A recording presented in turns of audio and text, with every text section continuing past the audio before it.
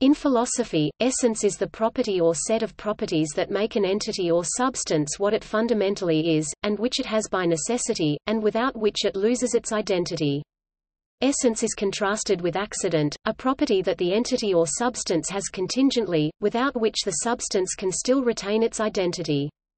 The concept originates rigorously with Aristotle, although it can also be found in Plato, who used the Greek expression to literally meaning the what it was to be, and corresponding to the scholastic term quiddity, or sometimes the shorter phrase to literally meaning the what it is, and corresponding to the scholastic term hekiati for the same idea. This phrase presented such difficulties for its Latin translators that they coined the word essentia, English essence, to represent the whole expression. For Aristotle and his scholastic followers, the notion of essence is closely linked to that of definition, horismos. In the history of Western thought, essence has often served as a vehicle for doctrines that tend to individuate different forms of existence as well as different identity conditions for objects and properties. In this logical meaning, the concept has given a strong theoretical and common sense basis to the whole family of logical theories based on the possible worlds analogy set up by Leibniz and developed in the intentional logic from Carnap to Kripke, which was later challenged by existentialist philosophers such as Quine. Topic: Ontological status. In his dialogues, Plato suggests that concrete beings acquire their essence through their relations to forms, abstract universals logically or ontologically separate from the objects of sense perception. These forms are often put forth as the models or paradigms of which sensible things are copies. When used in this sense, the word form is often capitalized. Sensible bodies are in constant flux and imperfect and hence, by Plato's reckoning, less real than the forms which are eternal, unchanging and complete.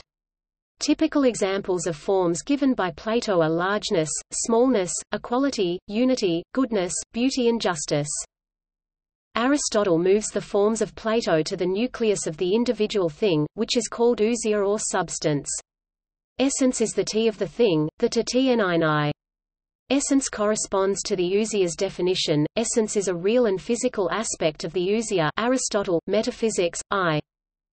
According to nominalists Roscelin of Compiègne, William of Ockham, Bernard of Chartres, universals aren't concrete entities, just voices sounds, there are only individuals. Nam cum habet eorum sententia nihil esse praeter individuum. Roscelin, De Gena, et Spec, 524. Universals are words that can to call several individuals, for example the word homo. Therefore, a universal is reduced to a sounds emission. Roscelin, De generibus et speciebus. John Locke distinguished between real essences and nominal essences. Real essences are the things that makes a thing, whereas nominal essences are our conception of what makes a thing. According to Edmund Husserl, essence is ideal. However, ideal means that essence is an intentional object of consciousness. Essence is interpreted as sense e. Husserl, Ideas Pertaining to a Pure Phenomenology and to a Phenomenological Philosophy, paragraphs 3 and 4.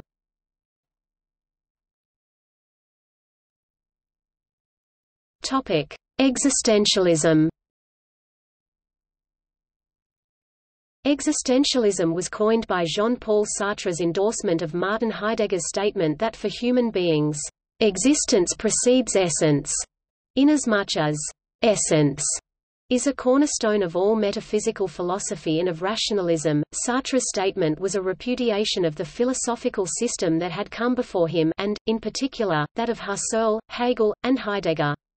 Instead of isness generating actuality, he argued that existence and actuality come first, and the essence is derived afterward.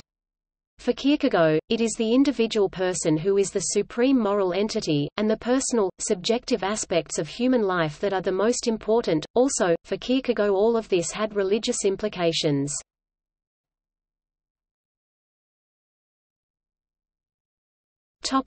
In metaphysics, essence in metaphysics, is often synonymous with the soul, and some existentialists argue that individuals gain their souls and spirits after they exist, that they develop their souls and spirits during their lifetimes. For Kierkegaard, however, the emphasis was upon essence as nature. For him, there is no such thing as human nature that determines how a human will behave or what a human will be. First, he or she exists, and then comes property. Jean-Paul Sartre's more materialist and skeptical existentialism furthered this existentialist tenet by flatly refuting any metaphysical essence, any soul, and arguing instead that there is merely existence, with attributes as essence.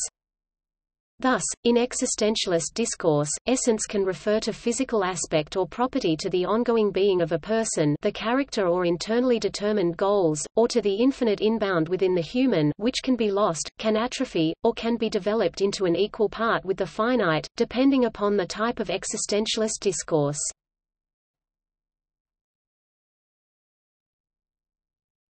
Topic: Marxism's essentialism. Karl Marx was a follower of Hegel's thought, and he, too, developed a philosophy in reaction to his master. In his early work, Marx used Aristotelian-style teleology and derived a concept of humanity's essential nature. Marx's economic and philosophical manuscripts of 1844 describe a theory of alienation based on human existence being completely different from human essence. Marx said human nature was social, and that humanity had the distinct essence of free activity and conscious thought. Some scholars, such as Philip Kane, have argued that Marx abandoned the idea of a human essence, but many other scholars point to Marx's continued discussion of these ideas despite the decline of terms such as essence and alienation in his later work.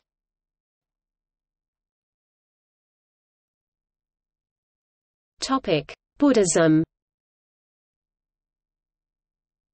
Within the Madhyamaka school of Mahayana Buddhism, Candrakirti identifies the self as an essence of things that does not depend on others, it is an intrinsic nature. The non-existence of that is selflessness. Buddhapalita adds, while commenting on Nagarjuna's Malamajjhamakarika, what is the reality of things just as it is? It is the absence of essence. Unskilled persons whose eye of intelligence is obscured by the darkness of delusion conceive of an essence of things and then generate attachment and hostility with regard to them. For the Madhyamaka Buddhists, emptiness, also known as anatta or anatman, is the strong assertion that all phenomena are empty of any essence, and that anti-essentialism lies at the root of Buddhist praxis, and it is the innate belief in essence that is considered to be an afflictive obscuration which serves as the root of all suffering.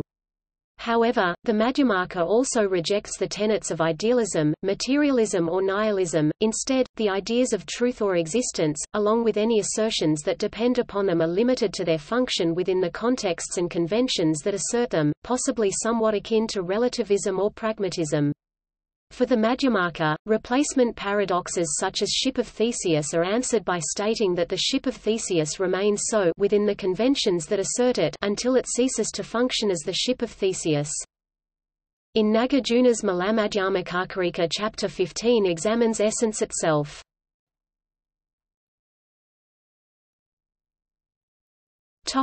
Hinduism.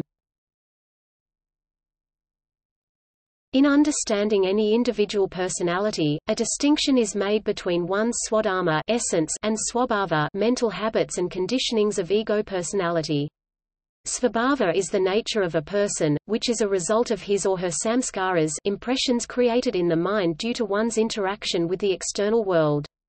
These samskaras create habits and mental models, and those become our nature. While there is another kind of svabhava that is a pure internal quality, smarana. We are here focusing only on the svabhava that was created due to samskaras, because to discover the pure, internal svabhava and smarana, one should become aware of one's samskaras and take control over them. Dharma is derived from the root dhr, to hold. It is that which holds an entity together. That is, dharma is that which gives integrity to an entity and holds the core quality and identity, essence, form and function of that entity. Dharma is also defined as righteousness and duty. To do one's dharma is to be righteous, to do one's dharma is to do one's duty, express one's essence.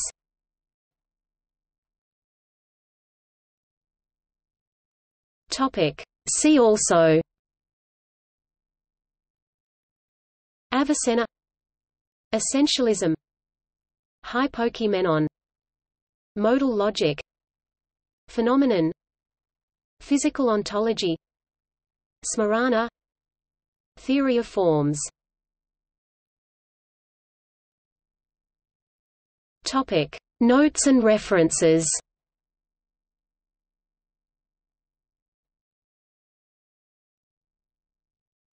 Topic: External links. Maurice de Wolfe, Nominalism, Realism, Conceptualism, in The Catholic Encyclopedia. Volume 11. New York, Robert Appleton Company, 1911. Robertson, Teresa, Atkins, Philip. Essential vs. Accidental properties. In Zalta, Edward N. Stanford Encyclopedia of Philosophy. Essence Cannabis Dispensary.